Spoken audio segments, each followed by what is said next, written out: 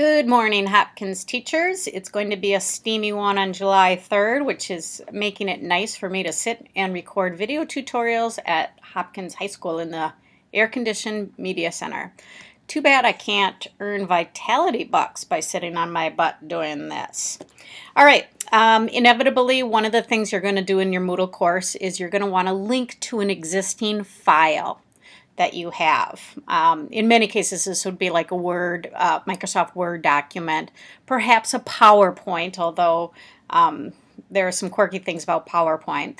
But if you're going to upload and link to a file, the one thing you want to do is you want to make sure that it's accessible to the individuals that are going to download it. So you should know that not everybody owns Microsoft Office, so not everybody has the software to open a PowerPoint or to open a Word document. So first things first, you want to make it accessible. There's two good ways to do that. Either convert it to a PDF or upload it to Google Docs and make it a public web page.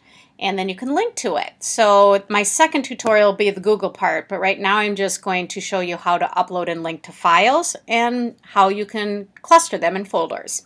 So I'm on Mr. Ingham's second grade page at Gatewood, and I am going to add Unit 1 spelling lists that are already in PDF. So I've converted them already, or they've been converted. I probably didn't do it. Okay, so I'm going to turn editing on. And one thing to notice is that this is a 2-column page because I have no columns in the right-hand side. Again, we will be increasing the width of the left-hand column when we get our new theme. And maybe we have a new theme by the time you listen to this. Who knows?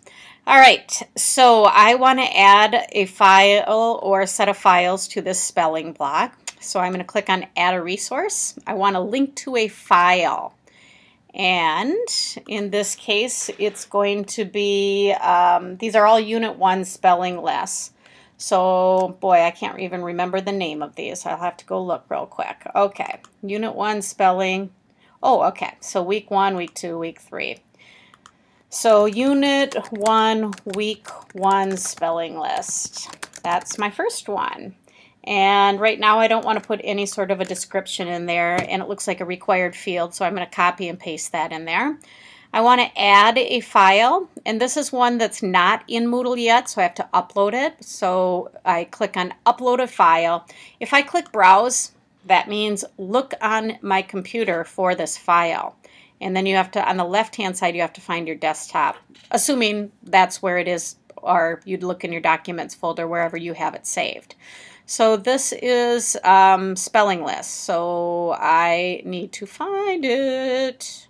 I have a lot of crap on my desktop. Will I find it without boring you? There it is, Unit 1 spelling. And I am going to choose that file. Now I have really good news. Very soon you are going to be able to drag and drop files right into your Moodle page, which will reduce about 7 clicks here. Can't do that yet. I will re-record a video when that's possible. You choose a license. This is if you would like to share with other individuals, not for money-making purposes, but you could also put other here. So you're going to upload the file, and now you're going to want to go down here. And one of the things I like to choose is force download, because if you do that, then if somebody clicks on it, it just automatically, without any other clicking, goes down and saves to their computer. So I'm going to save and return to the course, and you'll see what this looks like. Now, by default, it will go to the bottom of the block that you put it on. If you hover over the crosshair, you can see it right there. Click on it, you can drag it up so it's located in the spot that you want it. Now, I'm going to do a second one, and then I'm going to show you how to put these in a folder, because really what you could do is you could cluster all of the Unit 1 spelling lists. Okay, let's do the folder first.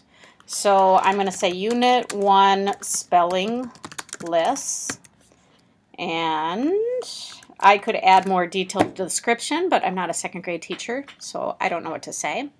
And I'm going to add a file to that. And now I think if I go to server files and then I go to view as list, I could find that file. And I can click on it because I want it inside that folder. So I'm going to select that and I'm going to save and return to the course. So now I'm going to drag and drop this up. I have a folder. If I click on it, inside of it is the file, along with the description at the top, which could be more detailed. However, now that I have the folder, I don't need the file displayed. So when I actually delete this file, it doesn't remove it from Moodle, it just removes it from being displayed there, but it's still inside this folder.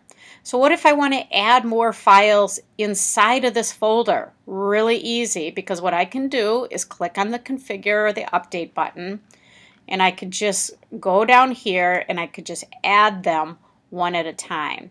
And again, you'll be able to drag and drop at a later date as soon as we get that plugin installed. So you click Browse.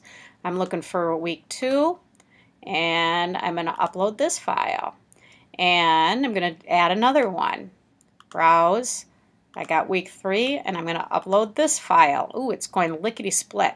Now, the only other thing I want you to keep in mind is if you do create a folder with a bunch of files inside of it, be sure to have a naming convention so that when people download or look at these files within the folder, they don't all look completely kittywampus with no sensible names, but it completely makes sense by looking at them.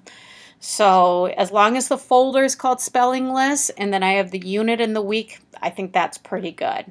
So I'm going to save and return to the course. And now I'm going to show you what this looks like from the perspective of a student. So I'm going to switch my role in my settings to student. And now I'm going to click on spelling list. And bada bing. That's what it looks like. And again, you are more than welcome to add something to the description. Maybe you'd even want to do something like link to Spelling City in there, because I know Mr. Ingham, just as an example, he has all his spelling lists in Spelling City. So for homework or for practice, a student could practice any of these tests online through that link. And so maybe that would be a posting that would be above each of these documents. Anything that you think is going to enrich the content or provide opportunity for reinforcement, I think is a great thing to include there. All right, hope you enjoyed that tutorial.